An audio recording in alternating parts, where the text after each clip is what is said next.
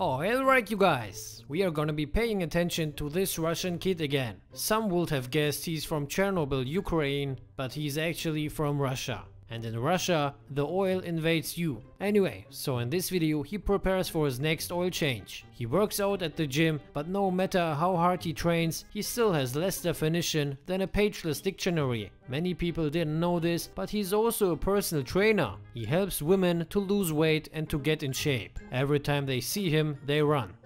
So when he went back to the locker room, he got in a fight with another gym member. At this moment, nothing seemed alright anymore. A gym is not the right place for rage attacks, especially not in Russia. They have CSGO for that.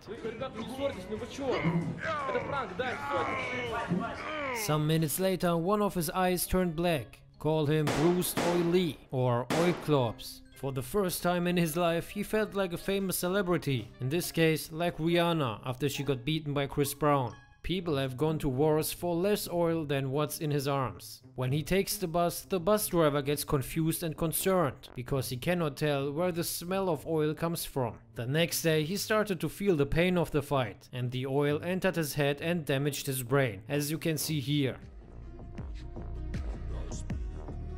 Just joking, no brain was damaged, because he didn't even have one in the first place. He keeps flexing with things like a backpack, a phone or a watch. Many people can afford the watch, but not everyone can afford a brain. And only great minds can afford a simple style. Even though he has two expensive watches on his arms, he still doesn't know when it's time to grow up. Next thing you know, he shows off his new girlfriend that he feeds with money. A bucket at KFC is worth more than a fake girlfriend, because a bucket costs less, inside there are bigger breasts and less bones. With that much oil in his arms, he could go to Ukraine and open a fast food restaurant. He should call it KFC.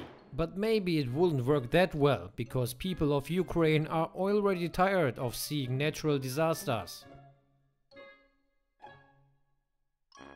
In this video he got stopped by the mall security because it's illegal to be stupid. You need to pass an IQ test before entering, and he failed. Just joking, he was stopped because he refused to wear a mask, but not because they were afraid to catch a virus. They wanted him to wear a mask because they were already tired of seeing his face again.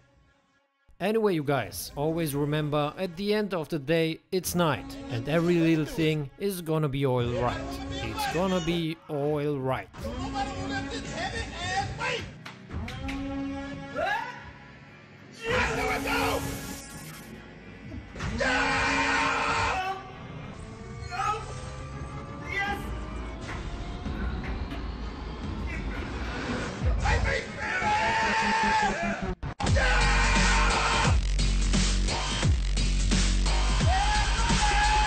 Everybody want to be a bodybuilder,